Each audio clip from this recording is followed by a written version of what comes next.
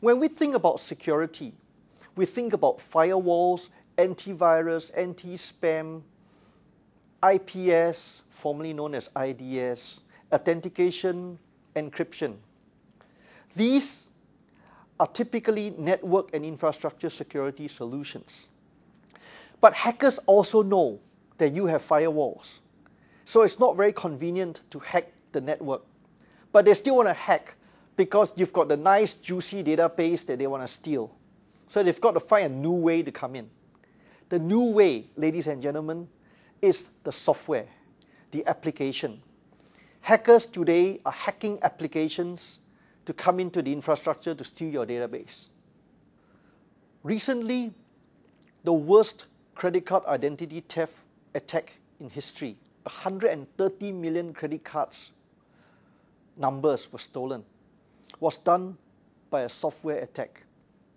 Software attacks are on the increase.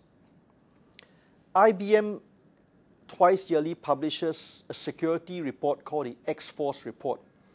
And typically, the X-Force report have been reporting about network security incidents, and is starting to report about application security incidents. These examples serve to highlight that application security is indeed becoming something of great concern. So imagine if you could certify developers and project managers and software development QA managers to have this thinking to build security into the application development from the start and throughout the SDLC.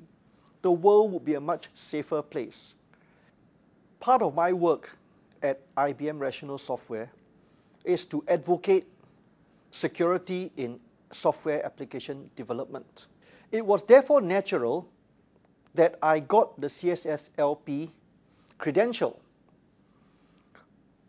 for two reasons. Number one, it helps me in my work as a validator, as a license to continue to advocate, to champion the need for computer security in the software application development area.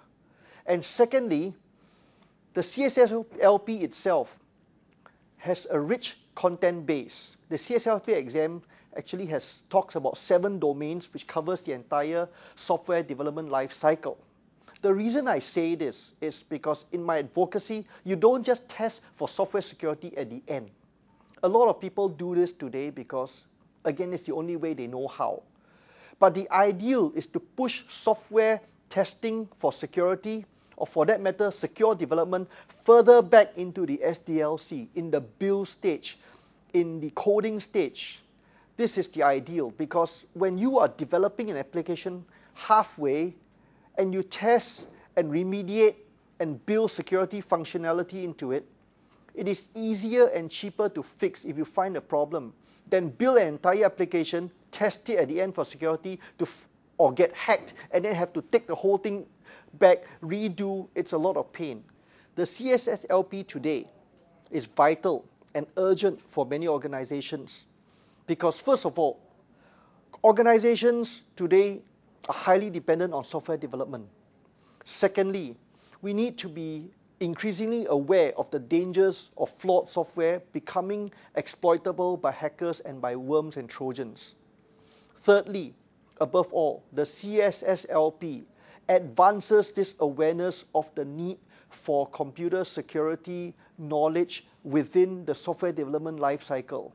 And also, because of its multi-domain involvement in its content, actually trains, in preparing for the examination, it actually makes aware and trains the developers and the QA managers and even the security managers who are preparing for the CSSLP about what they need to look out for when managing and ensuring security in the software development lifecycle and application development.